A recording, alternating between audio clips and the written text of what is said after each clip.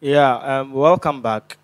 Yeah, in this tutorial, we're going to look at how to create our database management system form. In our previous tutorial, we talk of how to create our database management system table, which we have already done. So in this tutorial, we're going to create the form in which we're going to enter the information and then save it in a table. But before we do that, let me quickly bring you up to speed on something I skipped in my previous tutorial. Let's look at something here. It's about the destination of our files. After giving your file a name, maybe let's say GH, don't forget to choose the destination of your file. So where you want the file to be after saving it. You might want it to be on the desktop, in the downloads folder, in the document folder, in the database folder, or in a folder you have created on your desktop or wherever you want it to be. But I will prefer you taking desktop so that you can quickly or easily locate it after saving it. So that is that. Let me just cancel this. Then we proceed with what we are in here for. So we're going to continue with where we stopped in our previous lesson. So in here, we are done creating our database management system table. So the next thing we're going to do is to create our form. So let's quickly go into that. So to start creating our form, come to create, then come to form design. So the form is now open for us to begin displaying our various fields. So I can, let's say, adjust it a bit here. So now to add our fields that we've created in our table, just come to add existing fields. You've already created it. So just click on this. So they are already in here. Let me just show you something. Sometimes when it opens, you won't see it this way. You might see it in a different format. Let's see. Good. So if it's displayed like this, let me try checking something here. Oh gosh. Great. Form design. Adjust it. Come to existing fields. Good. When you click on this, now you have the various existing fields displayed. So in order to have them in here, what you just have to do is to double click on each and every field here. The moment you double click, it displays here. So let's quickly do that. It's there. What I'm just doing is double clicking and everything is being displayed in our form. Good. Now we are done displaying them in our form. The next thing for us to do is we can close this and then readjust this a bit. Now the next thing for us to do is just to adjust it to suit our design or our preference or how we want it to be. So let's quickly look at that. So we can drag this and then leave it in here. So we can quickly drag this one down a bit so that we can have enough space to move them wherever we want them to be. Now, let's quickly look at something.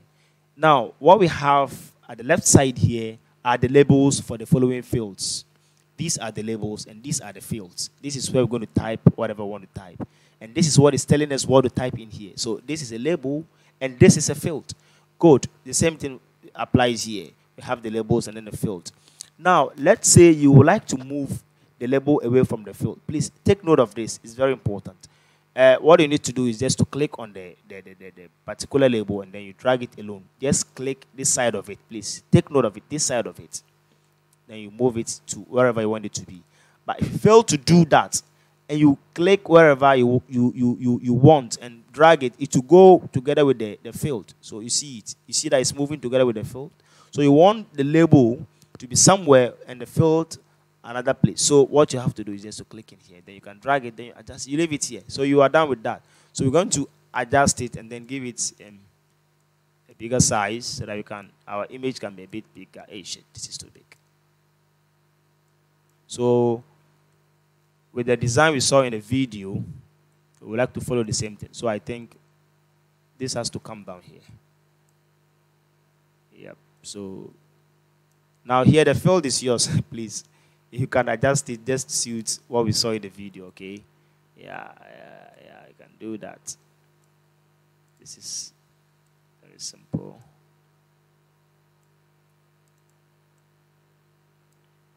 So I think here too we can adjust it a bit.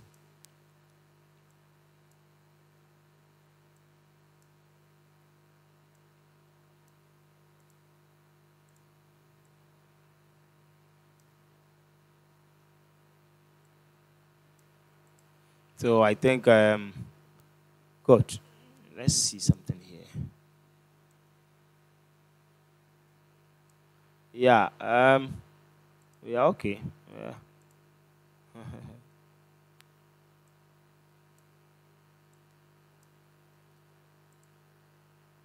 Oh, the shit.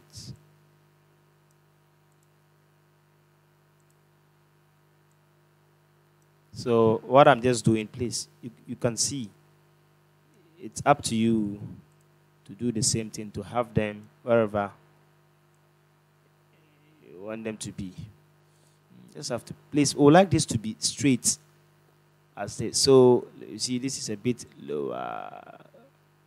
No, this should rather come down. Yeah, so that it will be the same in height as this. It's very important. It will make our design look stunning. Yep. Please, this is chopping time. It's consuming time. Sorry for that, please. I think it's okay. Yeah, let me. I just want it to be look nice. And then in order.